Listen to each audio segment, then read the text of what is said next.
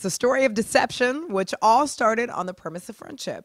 Two girls innocently meeting in Hooters, deciding that they would like to team up and head outside of Detroit to make some extra cash. Unfortunately, it soon turns into the road trip from hell.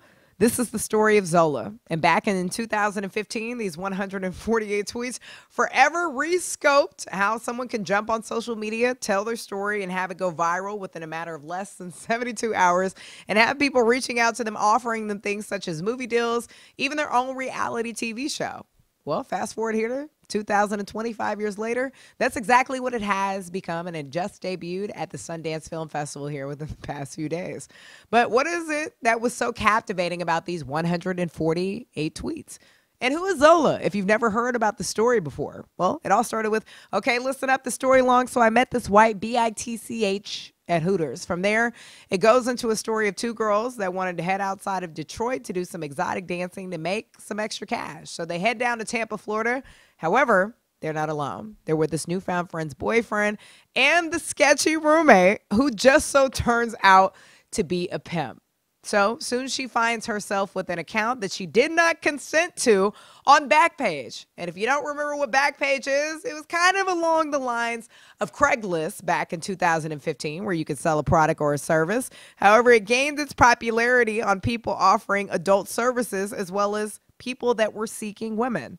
Well, back in 2018, April 2018, the website was actually closed down by the United States Department of Justice as it was allegedly being used for human trafficking and prostitution of children. So there's no point of even Googling Backpage.com right now, because if you do, you will be greeted by a notice from the Federal Bureau of Investigation that will say Backpage.com and affiliated websites have been seized. So you're in this compromising situation. Most people would think that, hey, let me call the police.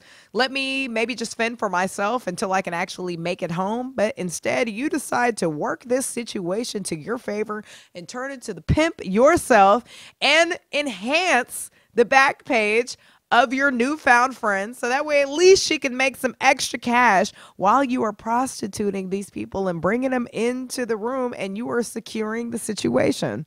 This is the story of Zola, and this story went completely viral in just 148 tweets. And when I say viral, I mean viral. You had celebrities like Nicki Minaj, Missy Elliott chiming in, even Ava DuVernay, who directed When They See Us, as well as Selma, jumping in on the conversation, saying, drama, humor, action, suspense, character development. There's so much untapped talent in the hood.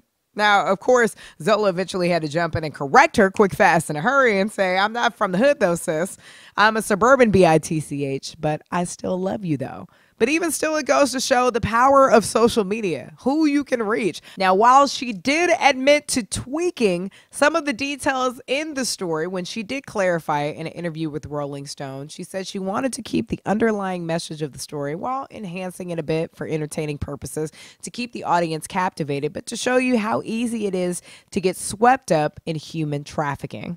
Zola is set for a U.S. release this summer by A24, which is an American independent entertainment company, and Sony has actually acquired international distribution rights for a future release. But it's all good, friends, because it just shows that passion is behind the product. So if you're making makeup tutorials or you're just putting him on blast for the garbage trash that it is that he puts you through, you too can make it to the big screen one day. Everything you didn't know, the things that you thought you wanted to know, but most importantly, what you should know. I'm Michelle McKnight, and I've got you covered here on the Phillip Scott Show every Thursday morning at 11 a.m., so tune in.